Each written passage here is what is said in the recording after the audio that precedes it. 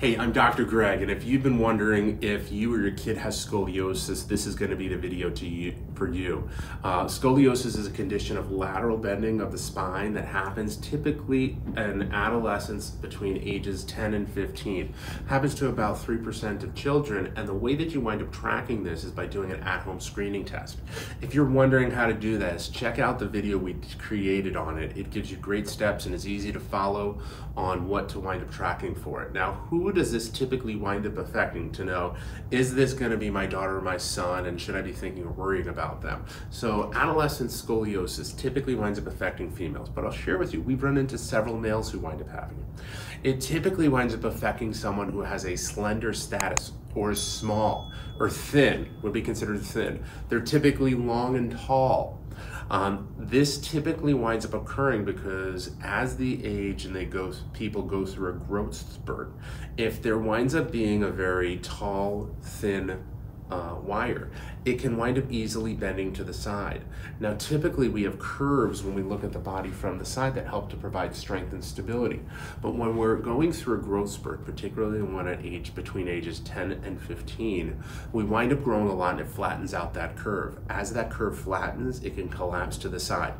If it starts to collapse and you grow and it's not recognized, the scoliosis or bend in your spine winds up accelerating due to some properties of bone that allow for the outside of the bone with less pressure to grow faster than the inside, and then you've got some spinal deformity. Finding this early on when it's in the range of 10 to 15 degrees and taking massive action on it, we've seen stop the progression for individuals. However, as we've also seen, when a watch and wait approach is taken or when inappropriate care winds up being delivered, these scoliosis can grow 20 to 30 degrees in as little as 3 months. Really important that you wind up getting to the right providers at the right time. So my orthopedic colleagues are really great at managing large and advanced scoliosis that wind up needing surgery. However, when a scoliosis or bend is between 10 to 30 degrees, they're not the expert at managing it. That's not within their scope of practice. What you need to do is find a corrective chiropractor, potentially even a physical therapist that specializes in methods that can be applied to a scoliosis. These methods come in the like of chiropractic biophysics, Sears exercises, or even the Scroth method.